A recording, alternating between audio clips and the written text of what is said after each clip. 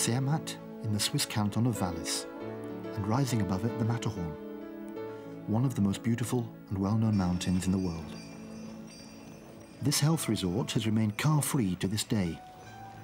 Visitors from all around the world value the naturalness of this idyllic spot in the mountains. Horse-drawn carriages and electric cars are the most important means of transport in Zermatt. Just as important and more famous, however, is the Rack Railway. For the last 100 years, the Gornergrat Railway has been transporting people and goods along the 3,000-metre-high mountain ridge, from which the railway took its name. In celebration of its 100th birthday, the company has taken on a somewhat longer name. It's now called the Gornergrat Monterosa Bahnen.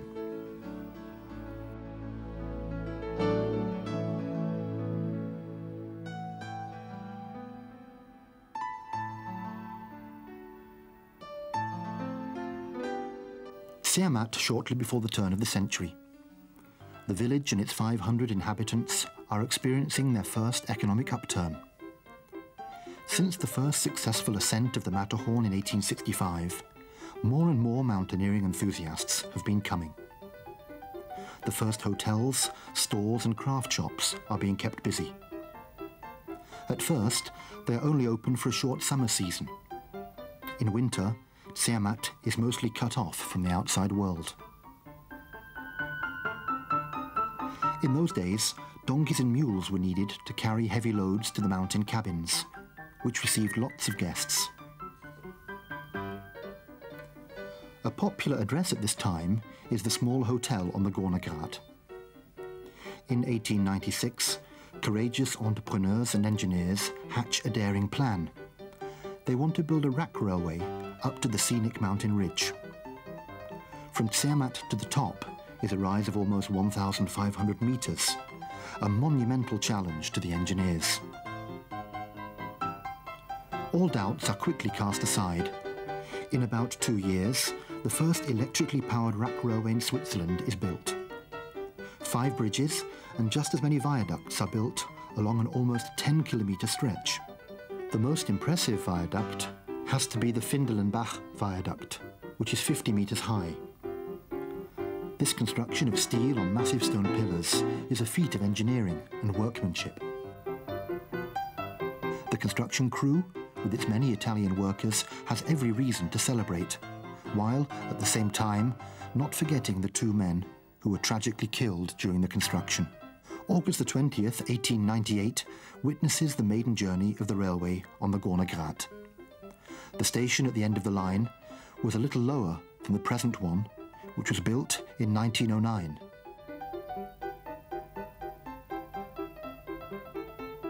In that same year, the Bellevue Hotel was built, now known as the Gornergrat Kulm Hotel. The Findelenbach Viaduct in this anniversary year. It's a great experience for passengers to travel over the gorge.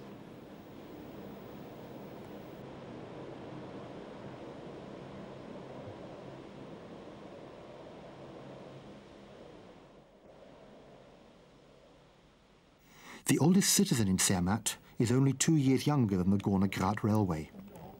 His name is Ulrich Inderbinnen. Far beyond the borders of Switzerland, people have heard of him, the oldest mountain guide in the world. He's climbed the Matterhorn alone about 370 times, not to mention other mountain climbs of 4,000 meters. His climbing companions have always been brought back home safely, without an accident. Ulrich Inderbinnen, the most famous citizen of Zermatt, lovingly known as Ulrich to the people who live and climb there. He's as old as this century, and still he has not turned his back on modern life. For example, he takes a great interest in the new technological developments on the Gornergrat Railway. You can often catch him talking shop at the train station with the railway men. And of course, he now and again takes the train to the top, having to get some use out of the free ticket that citizens of Zermatt of his age deserve. During the 40-minute journey, he has time to reminisce about the beginnings of the railway. He practically grew up with it.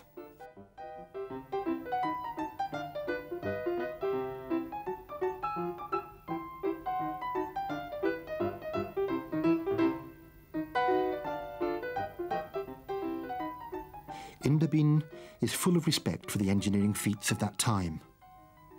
I can imagine that the work in those days was very tough. They did it all without machines, by hand. It was a hard job.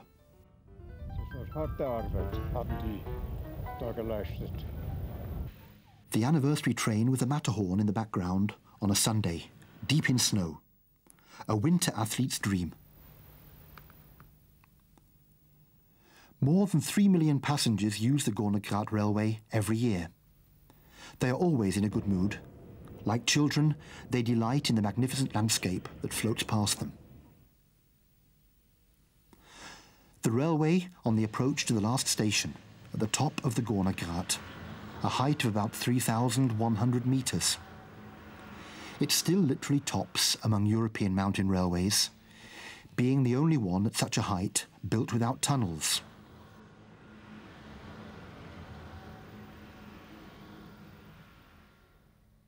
How could anyone forget to bring their skis or their snowboard with them? There are ski runs for beginners and professionals, ski runs to match every skill. And they're also safe from avalanches.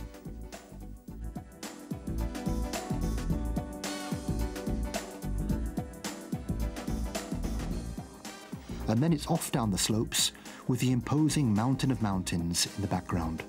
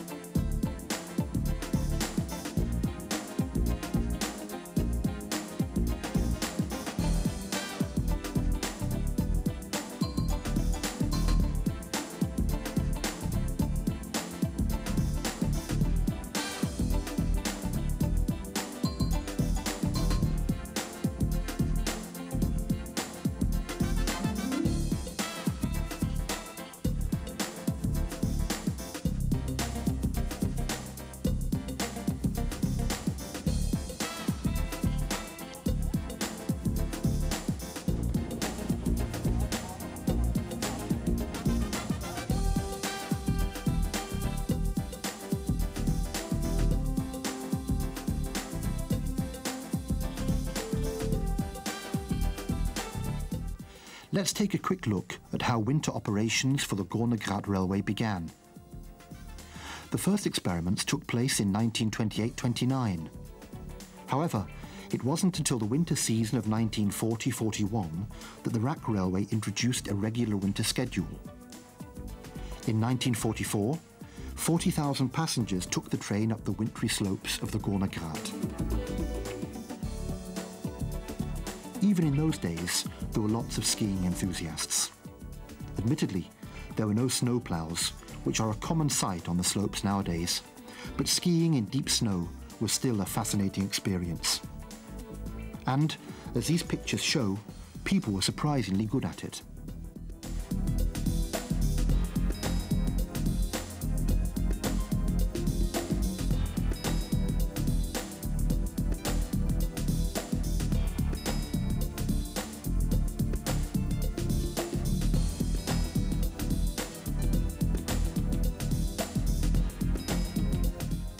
In the 30s, people really liked to ski with 1 horsepower. Even the horses seemed to be enjoying it.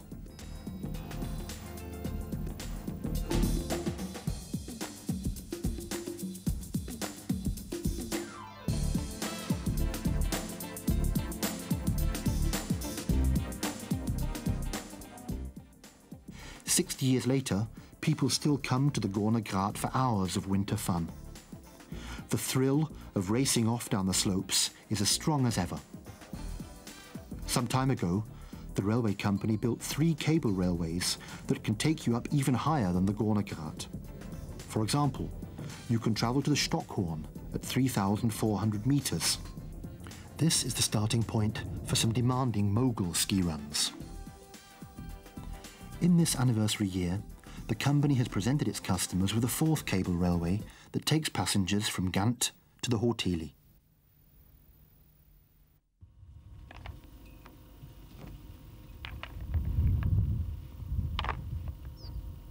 tourists can see ibexes locking horns over territory.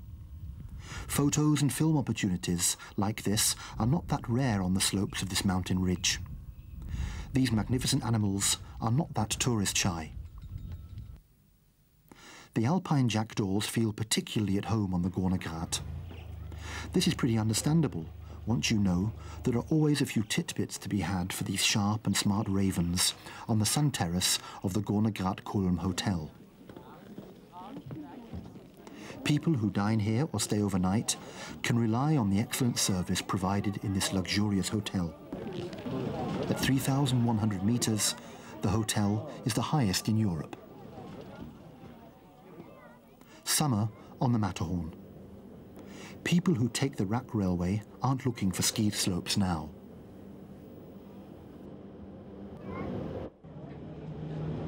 It's very beautiful. Whatever the season, the Gornergrat is worth seeing. During the warm months, a majority of the guests come from Japan. One reason might be the partnership between the Brig-Fist-Zermatt Railway and the Japanese company Fuji Kyoko, which runs a railway to Mount Fuji.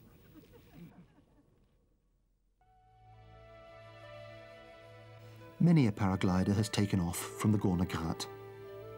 The panoramic view reveals the true majesty of these 4,000-meter-high mountains with their rugged glaciers.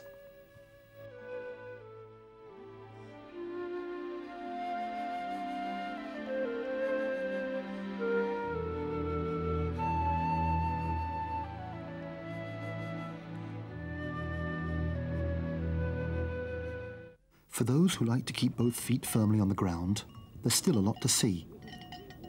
From the last railway station, there are lots of ways to explore the mountains.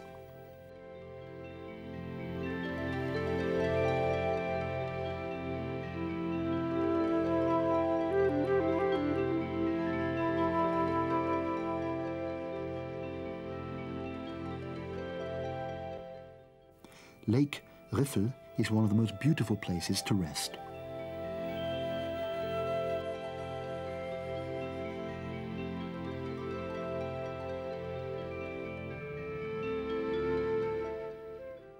Whoever sits down for a picnic at about 3,000 meters is surrounded by a sea of rare and protected mountain flowers, which people seldom disturb.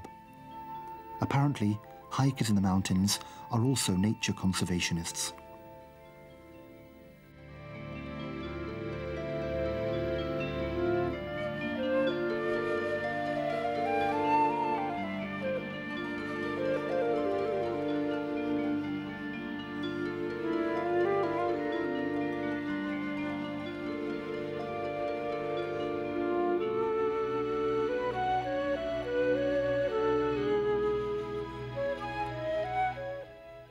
Butterflies live from the flowers. The large number of species around Zermatt is a joy to see.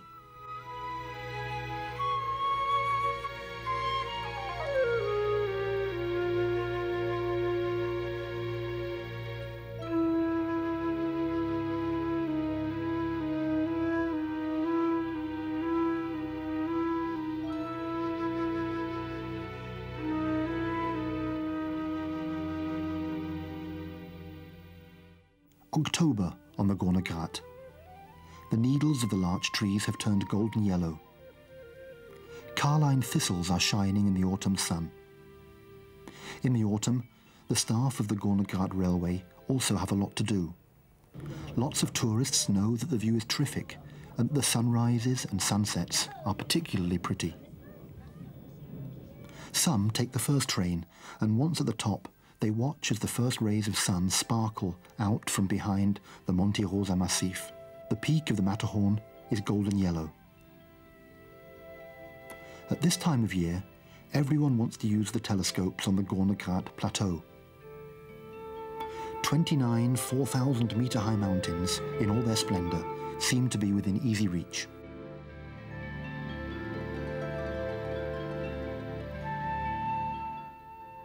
Autumn is also the season for mountaineering. The climbers travel with one of the first morning trains. One of their favorite destinations is the Riffelhorn. This 3,000-meter high mountain is good training for ascents of the Matterhorn. It has climbs at all levels of difficulty.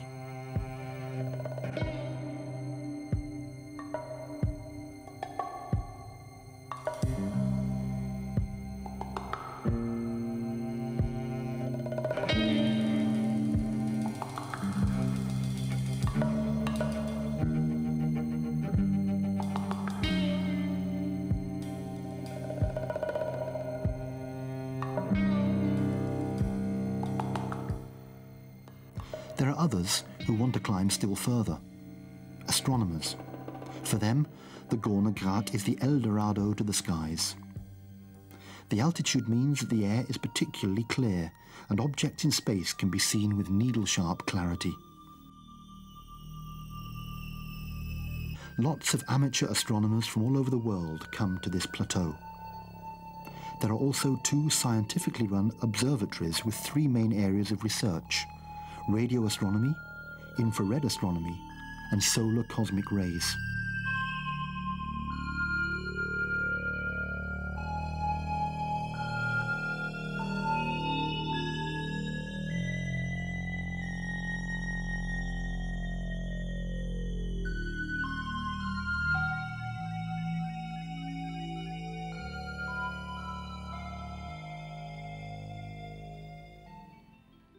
The Matterhorn has already witnessed 100 successful years of the railway now celebrating its anniversary. The next 100 years are certain to be just as spectacular for the Gornergrat Monterosa Bahnen.